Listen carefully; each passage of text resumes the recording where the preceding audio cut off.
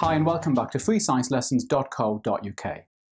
By the end of this video, you should be able to use the idea of moles to calculate the masses of reactants and products and chemical reactions. This is higher tier only. This is a big topic and it can seem tricky, so I've split it over several videos.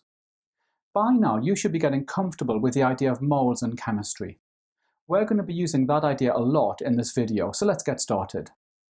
First of all, remember that we calculate the number of moles using this equation. The number of moles is the mass of a chemical divided by the relative atomic mass. We use this equation when we're looking at elements. However, if we're looking at compounds, then we use this equation, which is almost the same. The number of moles is the mass divided by the relative formula mass. Now, if you cannot calculate relative formula mass, then you should go back and watch my video on that topic before going any further with this video. Now, we can use the idea of moles to calculate the masses of chemicals that take part in chemical reactions. I'm going to show you how to do this. It's much easier than it looks. Here's a typical question. Calculate the mass of magnesium chloride that could be produced from 72 grams of magnesium. Assume that the chlorine is unlimited. So how do we tackle a question like this? First, we need to look at the chemical equation. On the left-hand side, we've got magnesium and chlorine, and on the right-hand side, we've got magnesium chloride. You can see that we've got no large numbers in front of these chemicals. Now in chemistry, if there's no large number, then that means 1. So in this case, I'm going to show the numbers, even though we don't normally write the number 1. That's going to help you see what's going on. So what do these numbers actually mean? Well, they tell us that if we had 1 mole of magnesium, we could make 1 mole of magnesium chloride. Now you'll notice that I'm ignoring the chlorine, and that's because the question tells us that it's unlimited, so we don't need to consider it. Okay, so the question tells us that we've got 72 grams of magnesium. The first thing we need to do is calculate the number of moles of magnesium that we have. So the number of moles is the mass divided by the relative atomic mass. 72 divided by 24 means that we've got 3 moles of magnesium in our reaction. Now we know from the chemical equation that 1 mole of magnesium will produce 1 mole of magnesium chloride. Therefore, 3 moles of magnesium will produce 3 moles of magnesium chloride. We need to calculate the mass of magnesium chloride produced, so to do that we go back to our equation. The number of moles equals the mass divided by the relative formula mass. We can rearrange this equation to work out the mass.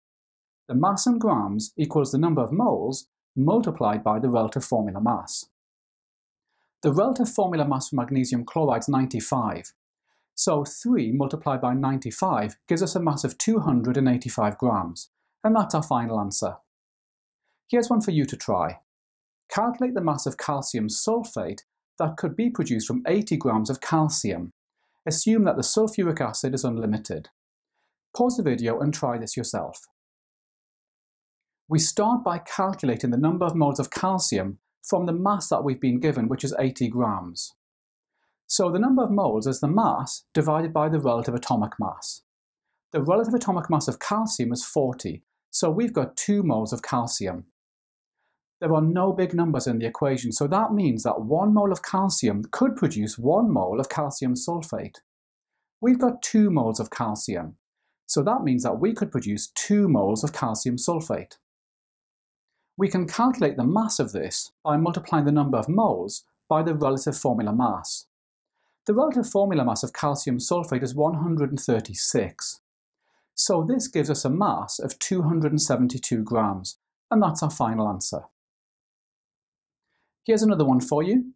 Calculate the mass of calcium carbonate that we would need to produce 224 grams of calcium oxide. Pause the video and try this yourself. So we need to make 224 grams of calcium oxide.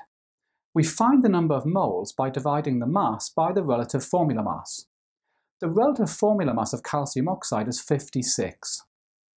224 divided by 56 means that we need 4 moles of calcium oxide. There are no big numbers in the equation, so this means that 1 mole of calcium carbonate could produce 1 mole of calcium oxide. This means that we need 4 moles of calcium carbonate. To calculate the mass, we multiply the number of moles by the relative formula mass of calcium carbonate, which is 100. This means that we need 400 grams of calcium carbonate, and that's our final answer. You'll find plenty more questions on calculating reacting masses in my revision workbook, which you can get by clicking on the link above. In the next video, we'll continue looking at how to calculate reacting masses, looking at more complicated examples.